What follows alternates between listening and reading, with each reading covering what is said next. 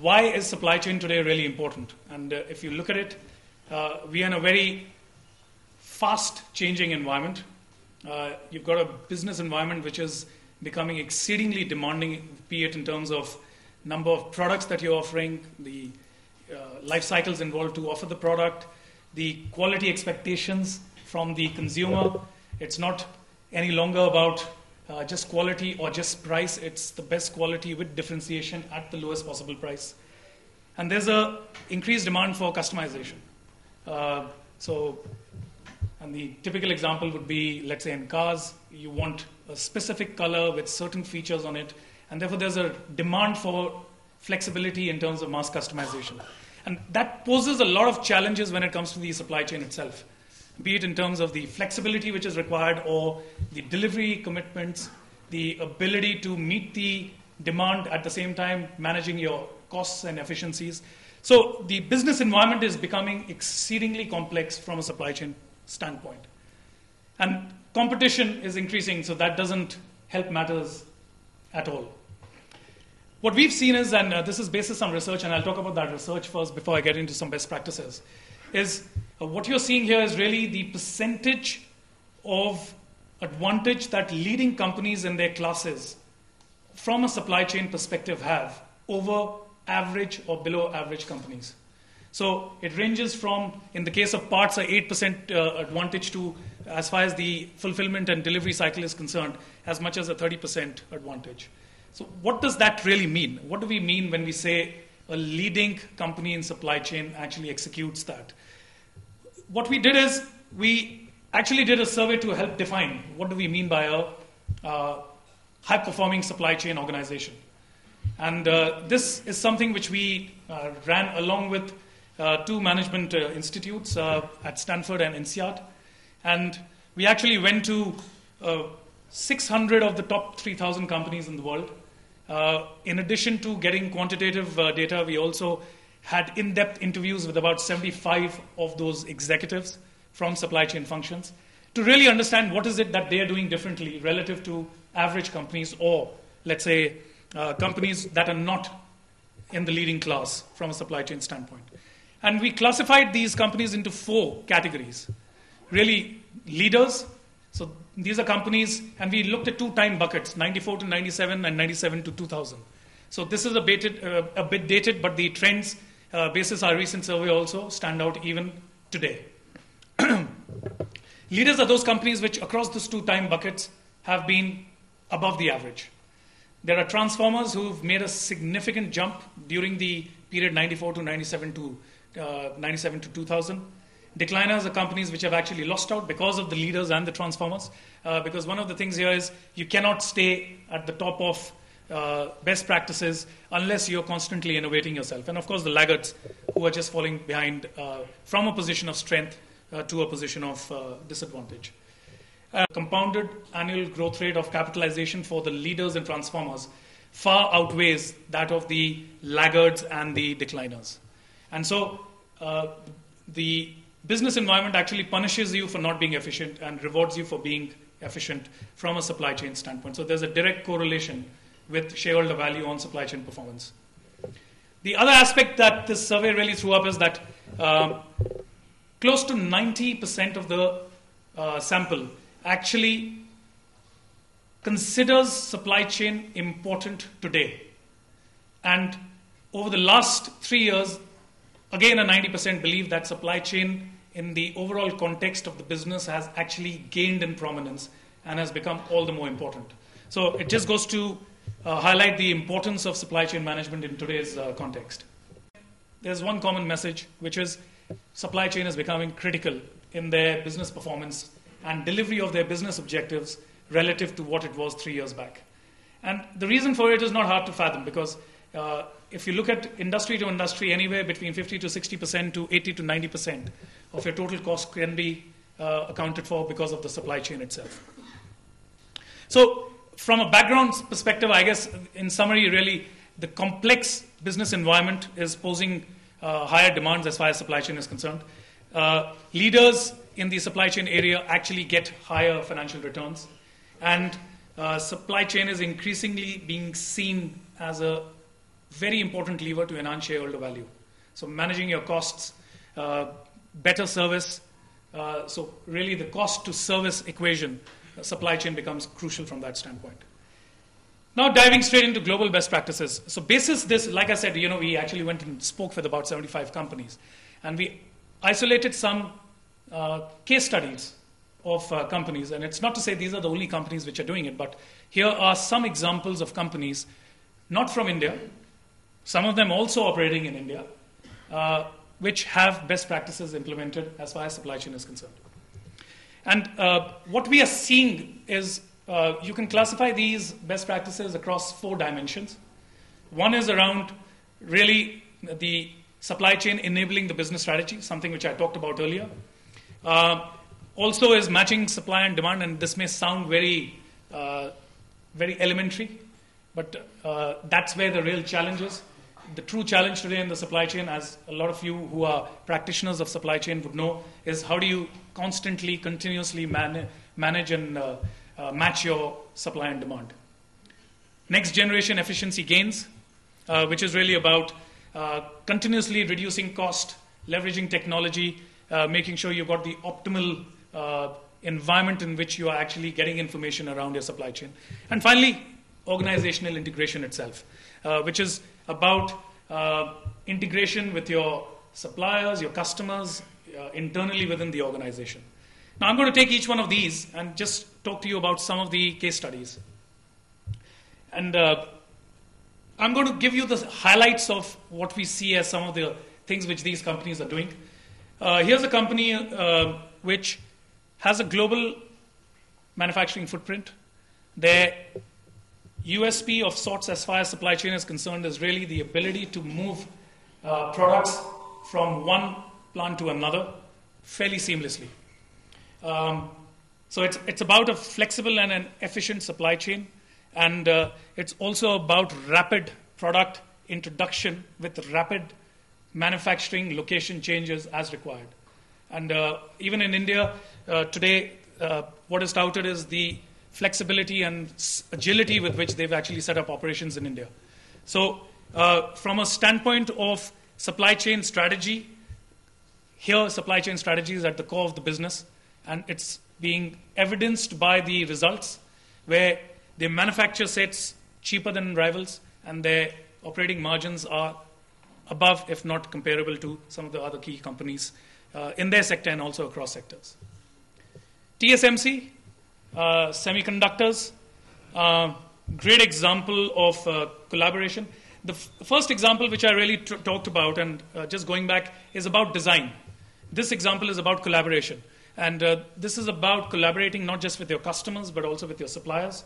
Today, if you look at TSMC, they've got designs of the components they're actually manufacturing, the chips, for their customers online, over the web. They've got what-if analysis available as far as the cost of manufacturing for that particular design is concerned for their customers. On the other end, they've actually got 24/7 connectivity with their suppliers. And therefore, the suppliers are completely in sync with what they're actually trying to supply through the supply chain to their customers. Again, excellent returns as far as financial performance is concerned. So here it's really about collaboration across the supply chain. So if I look at that first pillar we talked about, which is supply chain actually enabling your business strategy, 2 examples, Nokia and TSMC. Matching supply and demand. An example of this is the Henkel and Condis collaboration. And it's not limited only to these 2. Also the other suppliers of Condis, and Condis is a Spanish supermarket chain. What we find is that they've actually implemented CPFR, which is your collaborative planning, forecasting, and replenishment. So they've got complete visibility of what's lying on the shelf as far as Condis is concerned, and therefore what needs to be replenished. The forecasting and planning is extremely well collaborative. And so here's an example of a best practice in the FMCG and retail sector. Next generation efficiency gains. Here's an example of basically 2 companies coming together, and making sure Gillette has complete visibility when it comes to the razors which are lying on the retail shelf, shaving creams and other components that they actually distribute, through the leverage of technology. And in this particular case, it's RFID. So it's leveraging technology to ensure that you've actually got complete visibility of how much has moved off the shelf. So something similar, it's an extension of the CPFR phenomena that we saw in the case of Henkel and Condis, further to leveraging technology like RFID to get supply chain visibility. Danone, Coca-Cola, interesting example where Coca-Cola actually distributes and markets, not markets, but distributes for Danone its water products, at least as far as the United States is concerned. And so what has Danone achieved? It's achieved the advantage of not having to invest necessarily in a market where their position was to limit investments. Therefore, they've leveraged the strength and the assets of another company which has a very extensive distribution network and ridden on top of that in order to get gains in the market itself. And one of the goals of Danone is really to reverse the US market share losses by Evian, which is their premium water product. Another example, Smart. Initially not a very good success.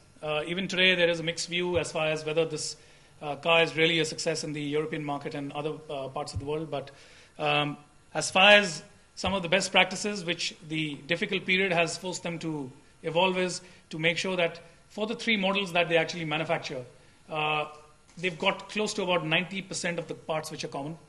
They've outsourced a lot of the manufacturing.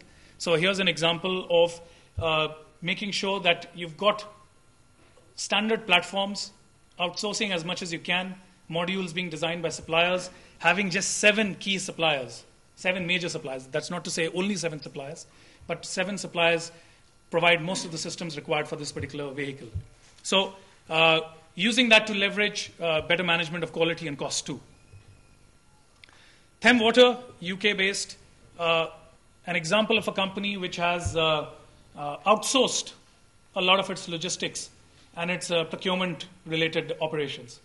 It's actually set up a joint venture which is called Connect 2020, which manages the complete logistics and procurement functions as far as this company is concerned. So here's an example of, in their business, where you're outsourcing something which is non-core to a separate entity which manages your distribution and procurement functions itself. So that's on your next generation efficiency gains. We talked about Coca-Cola and the Danone example, Gillette, Tesco, and also Smart and Thames Water from an outsourced supply chain perspective.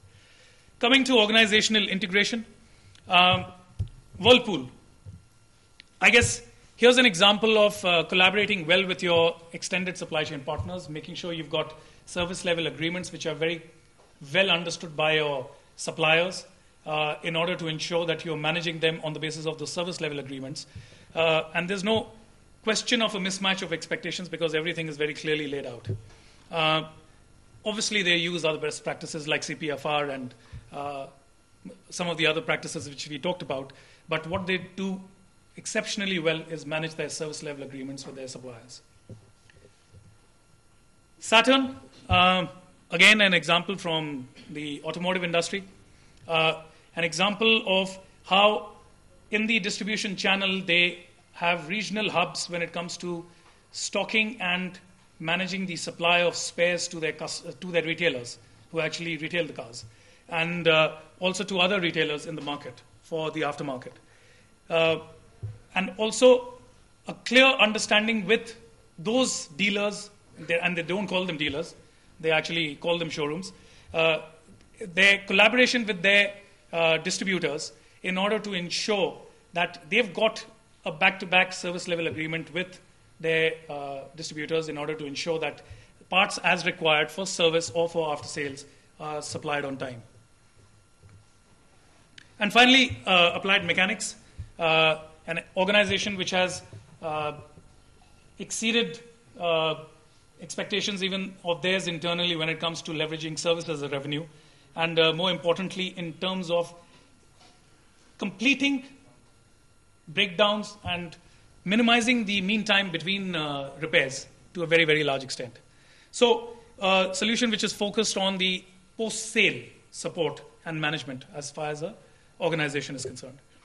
So I think what I've tried to do through these examples is really talk about some of the case studies of companies which are leveraging different techniques in different industries in order to maximize supply chain efficiency and optimize the design, the collaboration, and integration of their operations.